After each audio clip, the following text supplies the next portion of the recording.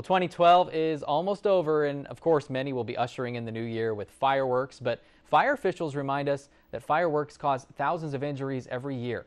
41 NBC's Amanda Castro has some tips on what you can do to have fun and stay safe while ringing in 2013.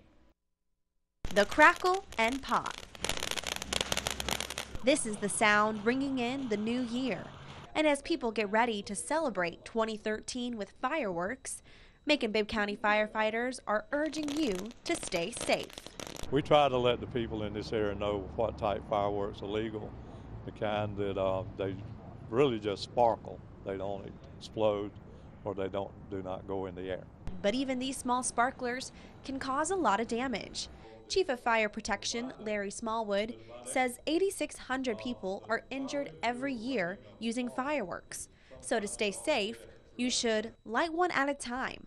Only light them outside on a concrete surface. Put used fireworks in a water bucket. Keep a hose or fire hydrant nearby.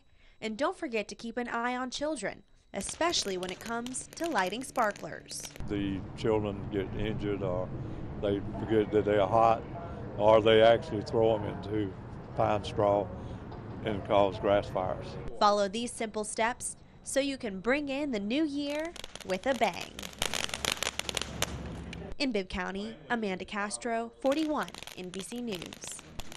Again, Georgia law only allows you to set off small sparkler fireworks. There will be a large midnight fireworks display at the Georgia Sports Hall of Fame New Year's Eve as part of the Pinkest Party on Earth. That should be a lot of fun.